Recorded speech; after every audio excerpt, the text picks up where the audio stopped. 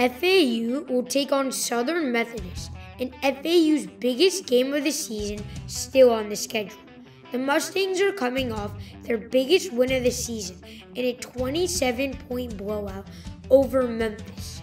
You see, not only is SMU the second best team in the conference behind us in terms of talent, they have the best strength of record and the best metrics in the conference other than us, with them being 34 in the net and 39 in Ken Pom.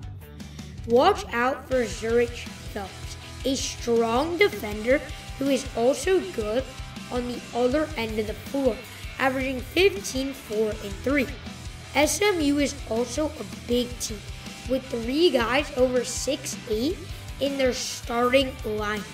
So don't be surprised to see a lot of Brennan Lorient, Trey Carroll, or even a little bit of Isaiah Gaines for FAU. We want to try to match SMU's size, and this is by bringing in bigs at the same time. We have been picking the Owls all year so far, but it's pretty safe to say they've been underwhelming this year as a preseason top 10 team to not in the top 25.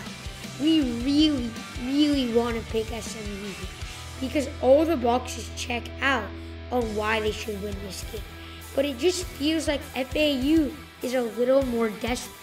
They're coming off a road loss and are going into a packed environment at the Burn. That should just give them extra motivation. And with that, we like FAU 84-83 on a John L. Davis last-second buzzer.